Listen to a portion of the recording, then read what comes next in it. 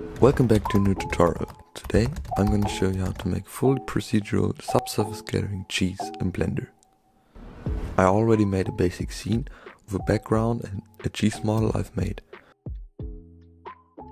I added a principal BSDF shader, set the roughness to 0.35 and set the IRR to 1.42. Increased the subsurface scattering to about 0.25. Then I played around with the colors until I got something I like. Choose a soft yellow-orange color for the base color and a stronger yellow color for the subsurface scattering color. The subsurface scattering color is gonna be the color which is inside of the cheese, and the base color is the surface of the cheese. Play around with the subsurface radius until you get something you like.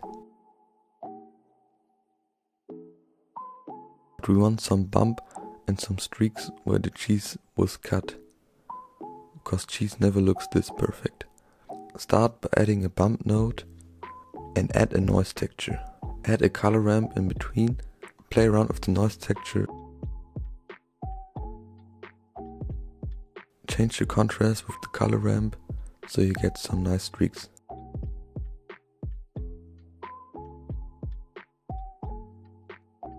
You can add a mapping node and scale the y-axis to something small like 0.1 or 0.2. This will make sure that the noise texture will get stretched out and you get long streaks where the knife has cut the cheese. It doesn't really make sense that these holes in the cheese also get the streaks too. For that, add an ambient occlusion node and a color ramp, increase the distance to 1.2 and also increase the contrast until you get as much black in the hole as possible. We can now add a mix RGB node and use the ambient occlusion as the factor.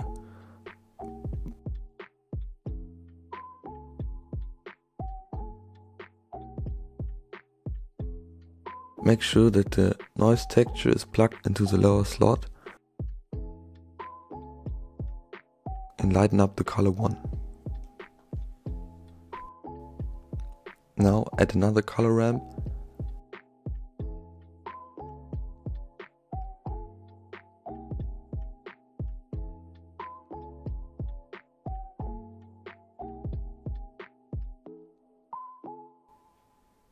and also make sure that you lower the bump strength so that it doesn't look that weird. Now you should have some streaks on your cheese.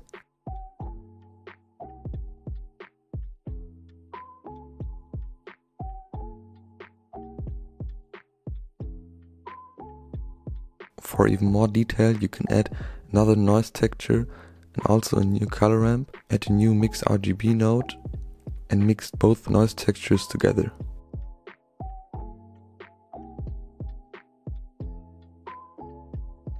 Increase the scale of the noise texture, roughen it up to about 0.6.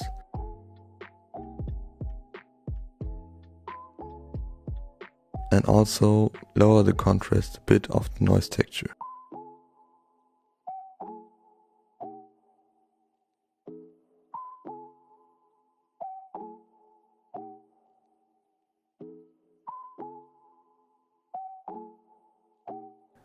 Now we have got some nice streaks on the cheese.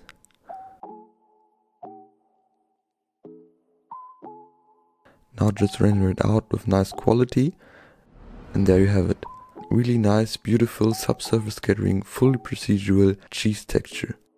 I hope you enjoyed the video and have a nice day.